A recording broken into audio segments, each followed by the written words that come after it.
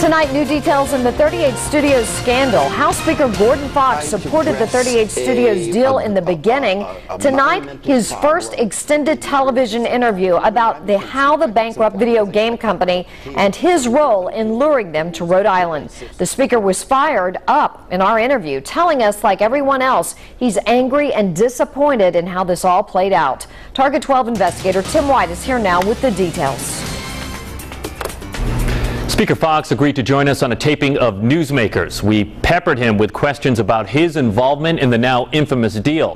Fox tells us he had no idea Schilling's company was going to get so much money. House Speaker Gordon Fox confirms for Target 12 in 2010 he helped coordinate a meeting between Curt Schilling and EDC Executive Director Keith Stokes about potentially moving video game company 38 Studios to Providence. Do you feel you owe the people of Rhode Island an apology?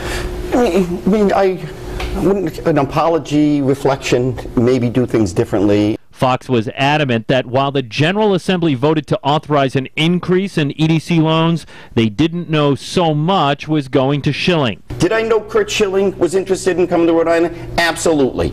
Did we mandate that he get $75 million? Never.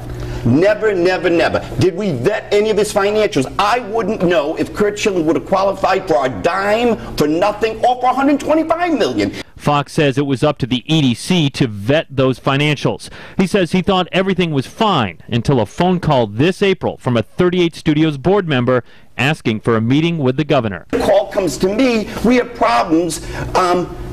There's a communication issue. Can you get the governor to come meet with Schilling? He says the company was asking for tax credits and bridge financing. Within weeks, 38 Studios collapsed, eventually filing for bankruptcy. Is this a huge mistake?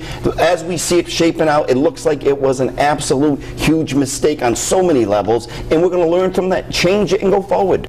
Former Governor Don Carcieri, who championed the 38 Studios deal, has never spoken publicly about what he knew.